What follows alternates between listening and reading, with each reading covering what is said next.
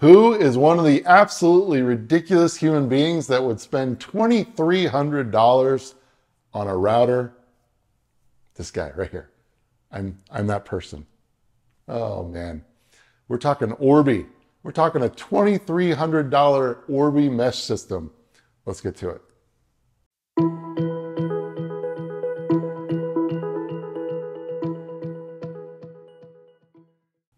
What up, everybody? It's George Langabeer with SilverHammer Surveillance. Once again, coming to you from Voltage Studio. Here on the channel, we talk smart home tech. We talk home security. We have videos weekly.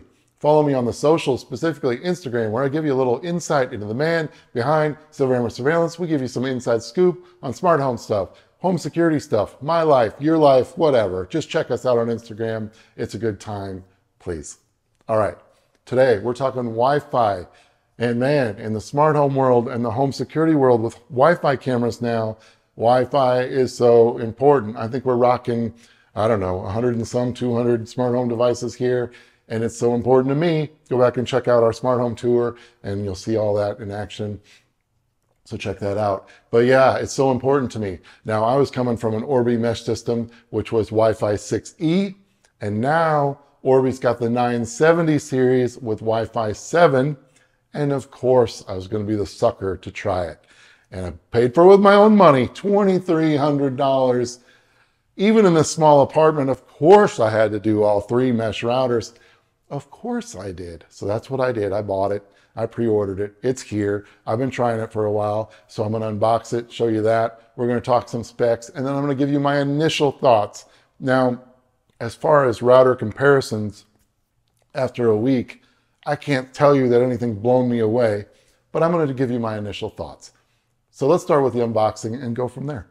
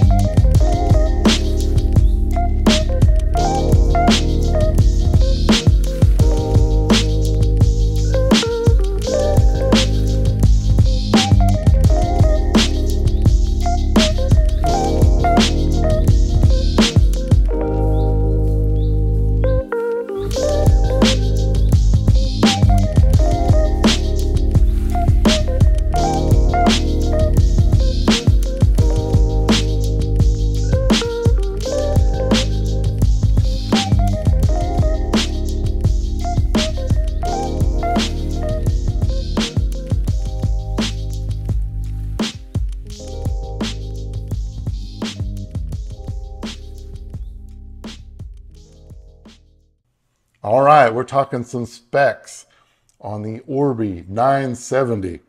All right, 360 whole home coverage designed for superior reliability in every direction, no matter the home layout. We got flawless 4K to 8K streaming, video conferencing, and more for up to 200 devices at once, so perfect for Voltage Studio. Should be anyway. 10 gig Wi-Fi for the whole home. Quad-band Wi-Fi with enhanced dedicated backhaul. 10 gig WAN and LAN ports unleash the fastest internet speeds and wired performance. Patented new antenna design, more power from the front door to the backyard and the basement to the rooftop. Create separate networks to optimize overall performance. You got a guest network, home network, and an IoT network. So you can do all 3. Multi-link operation. Orbi Wi-Fi 7 uses 2 bands at once to increase speed and reliability. So with Wi-Fi 6E, you got 5 gigahertz or 6 gigahertz, and with Wi-Fi 7, 5 gigahertz and 6 gigahertz, even though there's only like one device that does Wi-Fi 7. Of course, this is all going to get better as time goes on, but it's cool that this is Wi-Fi 7. Preamble puncturing. Smart interference management greatly reduces network congestion. And with this, you can get NetGear Armor, which is NetGear's security suite. And the most painful spec, the price. Oh my goodness, the price. This is insane, NetGear. It's truly insane. All right, so a 2-pack in white is $1699.99. A 2-pack in black, $1699.99. And by the way, I think the blacks are already sold out in the first round, so I'm glad I got those because I love the black version. A 3-pack is $2299.99. Now, it's probably overkill here, but I went for it because I had 3 of the last one. I'm going to have 3 of this one. It is what it is. You can get an add-on satellite for $899.99. But man, that's the most painful amount of money I think I've ever handed over for any sort of device. I mean, even my Mac Studio, this was insanely expensive. I think my Wi-Fi 6E version was $14.99. So we've jumped up to $22.99.99. So with that being said, let's talk about my initial impressions and build quality and all that, and whether or not I think it's worth it so far. First of all, build quality. This thing feels premium, and it should for $22.99.99. Size-wise, you saw in the unboxing, you can see them here. They're big, they're very tall. The pictures, it was hard to judge what it was gonna look like, but man, it's tall. Now it's narrower than the last model, but it's taller. And so you gotta have the right spot to put them. So just keep that in mind, whether you do 1 or 2 or 3 or whatever it may be. But it does feel very premium, and again, should for the price. Performance-wise, this is where it's so hard to do a review on a router because you can only say so much.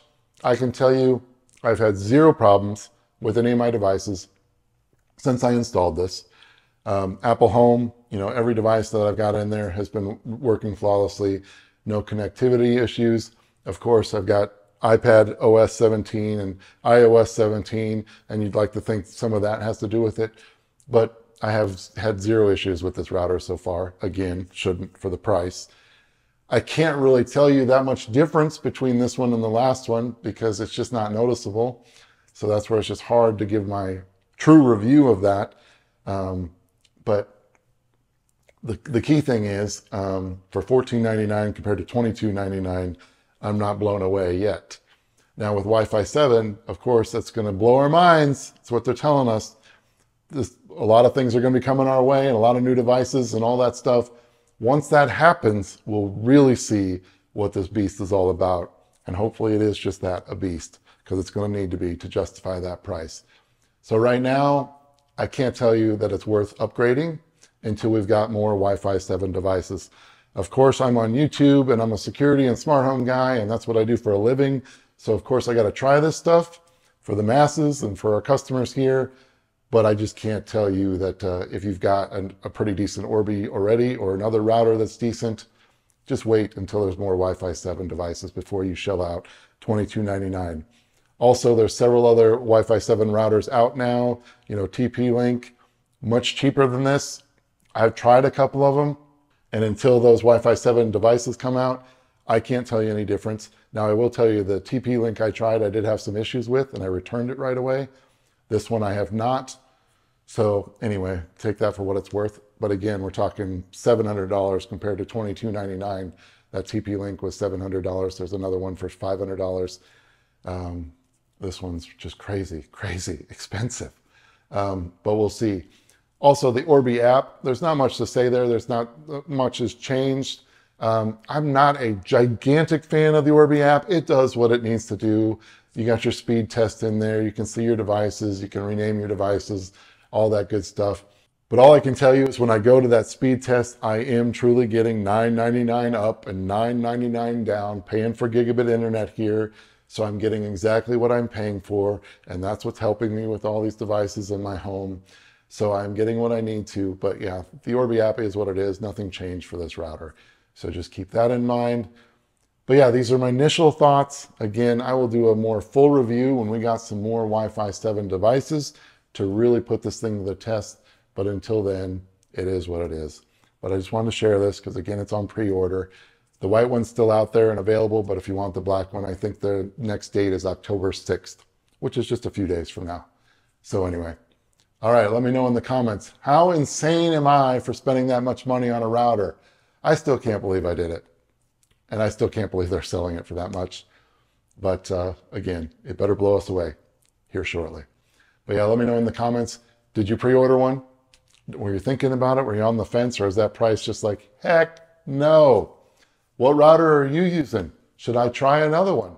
Again, I got to get my money's worth here. I'm not going to return it or anything, but I'll always test another one just for a bit. Let me know. All right. So let me know in the comments, smash that like button, subscribe to the channel if you haven't already. We love having you here, whether you're new or returning or whatever it may be. Thank you for your support. You're all wonderful. Till the next video, peace and love.